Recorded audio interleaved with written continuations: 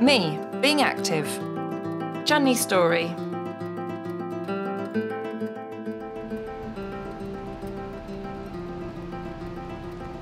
My name is Chandni, and at the moment we are in Royal Bank of Scotland. I suffer from an eye condition called retinitis pigmentosa, and it's quite severe. My left eye is basically light perception, and right eye is a bit of shapes. For a long time, I've been just focusing on my career. I graduated, went on to work, and for a good few years, I never focused on my health. And I remember that I participated in a spin challenge for diabetes.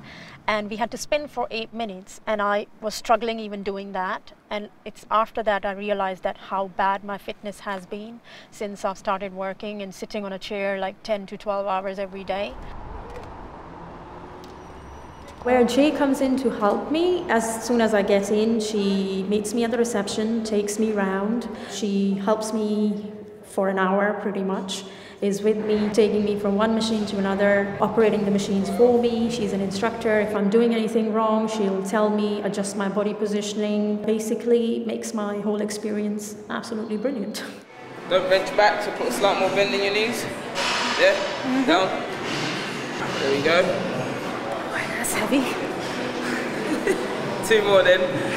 Because she's visually impaired, I would need to obviously ensure that the pathway that we take towards her machines are clear. She knows that I will guide her through a safe path.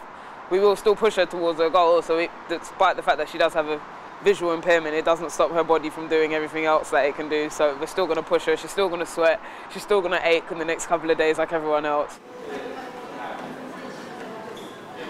On their websites, when you look, they say that they are accessible, and by that what they mean is providing a room for changing for people with disabilities, or providing a lift, that kind of thing. But that's fine to an extent, that yes, you can access the building and you can change your clothes, but what the hardest part is actually accessing all the machines. And a lot of mainstream gyms don't actually provide that service. I guess that's where the cost comes in. This all, finding a gym which is accessible, this requires a lot of time, a lot of research, a lot of digging around. There are people out there who may not be comfortable doing that, but, we got to start somewhere. And if you find a gym, just force yourself, push yourself, and just go in, and you'll see the difference that it makes in your life.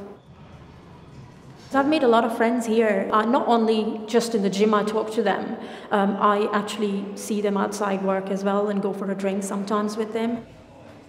In my scenario, fine, I cannot see, but that shouldn't stop me from not looking after myself.